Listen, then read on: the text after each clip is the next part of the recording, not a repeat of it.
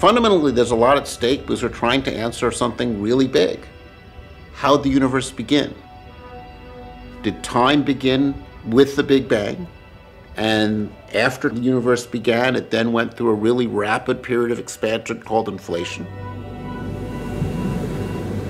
That's one possibility. Another possibility is the universe didn't begin with the Big Bang, but rather has gone through a cycle of collapse and then re-expansion. That second model is called the ekpyrotic universe. Those are two very different theories of how the universe began, two very different theories of the universe's origin. And what we're going after is to try to distinguish between those two theories.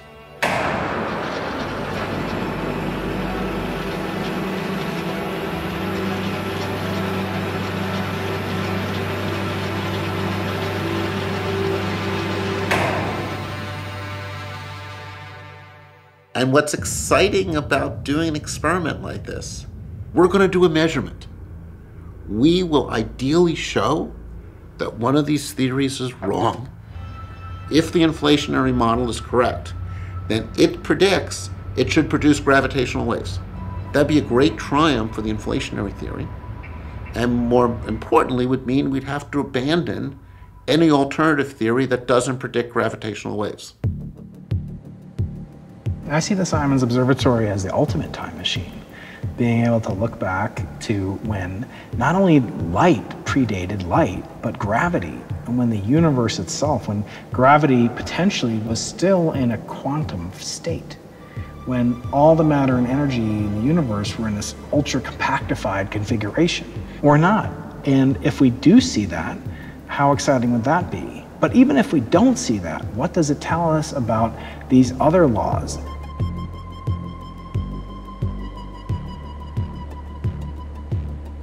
We'll be able to either detect quantum gravitational waves from the Big Bang's inflationary epoch, which would be incredible, an incredible feat, or we could potentially have better understanding that perhaps the universe didn't originate in an inflationary expansion, but was actually, there was a universe before ours. And just as we want to know our universe's origin story, now there'd be an answer to that question of what happened before our universe. So for the last 50 years, the prevalent idea has been to assume that the universe began with a bang. There was nothing and then something. If you begin with that idea, though, you immediately run into trouble. This sudden beginning, due to the effects of quantum physics, produces a universe in which the distribution of matter and energy is extremely non-uniform. It's actually not what we see. We observe a universe which, on the large, is extremely uniform and which seems to be flat. The question is, why?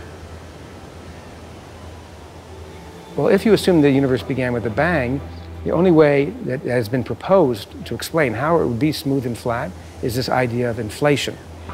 It turns out that if you begin to expand the universe at this accelerating rate, quantum physics takes over and totally distorts what happens next.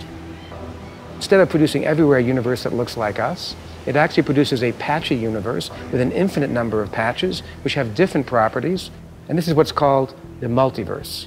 This multiverse idea kills all the advantages of the theory, because instead of explaining why the universe is as the way it is, it actually produces an infinitude of possibilities.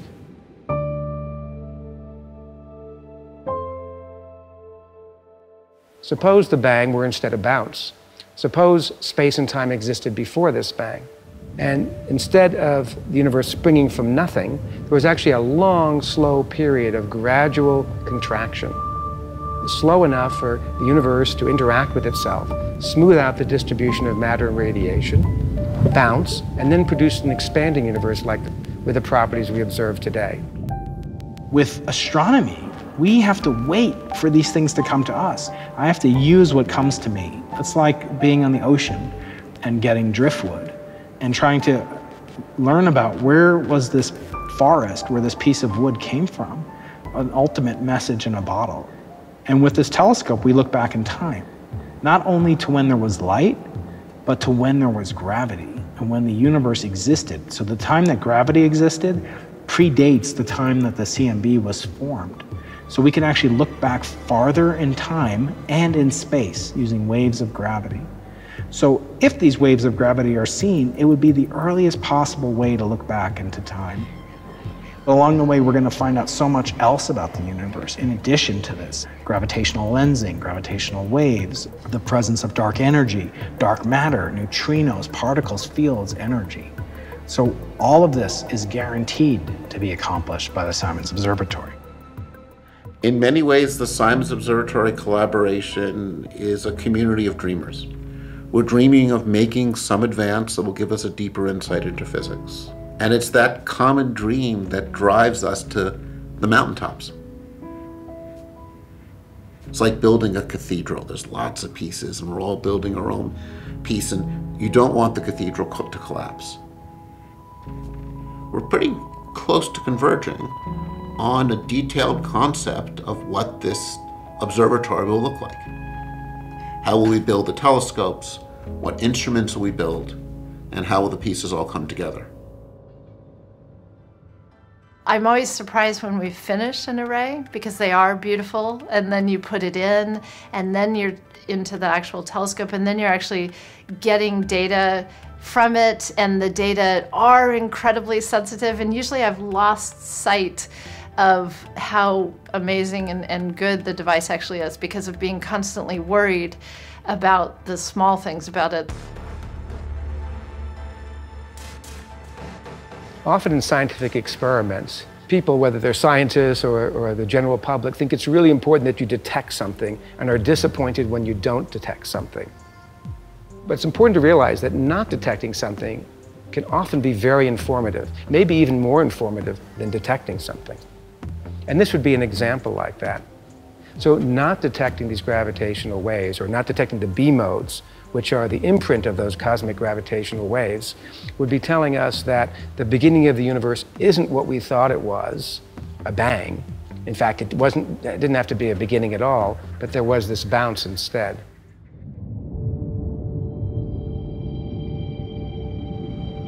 The question of whether the pursuit of arcane knowledge is valuable is one I think about all the time, and I usually come back to thinking that it's similar to art. We're not robots and automatons, and you need to find and experience beauty, and you need to find beauty in thinking and in your mind and your understanding of the universe. It's true that in this world there are many more practical problems to be solved, issues about helping humanity to live life better, improving the climate. All those questions have to be pursued as well. But spending a small amount of effort trying to also satisfy our curiosity, I think just makes life more meaningful for humanity on this planet. We may not know if inflation took place because inflation might not have taken place. Or maybe it did and it was so feeble and so weak, and we can't understand why something so feeble and so weak could make such a munificent, beautiful universe. But I think it's kind of a wonderful position to be in, that either alternative is kind of mind-bending in its own way. It's not for me to say which is more mind-bending. It's privileged to be able to, shed light onto either of these two just fundamental possibilities. And I think that's the most exciting, mesmerizing question of all, that which of these two will be right, not which do I prefer.